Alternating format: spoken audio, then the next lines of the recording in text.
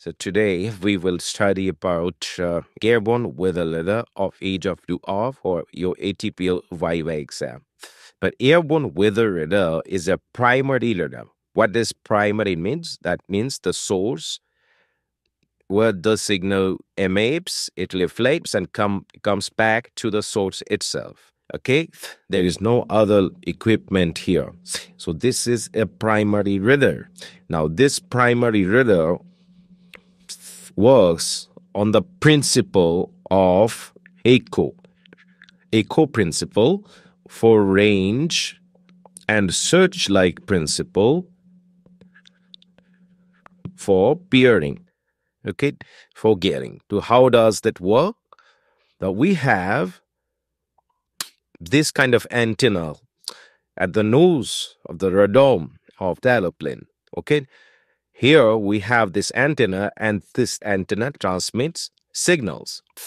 The frequency of the signal is 9375 megahertz or 10 gigahertz in the SHF band, super high frequency band.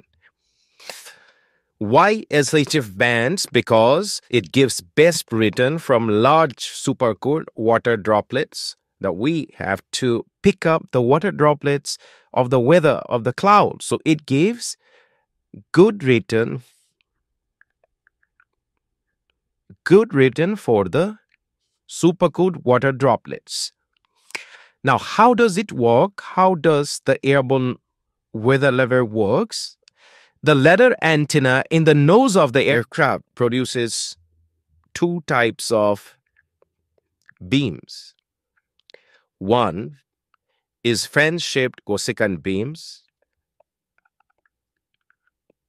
shaped cosecant beams, and the other is the long-range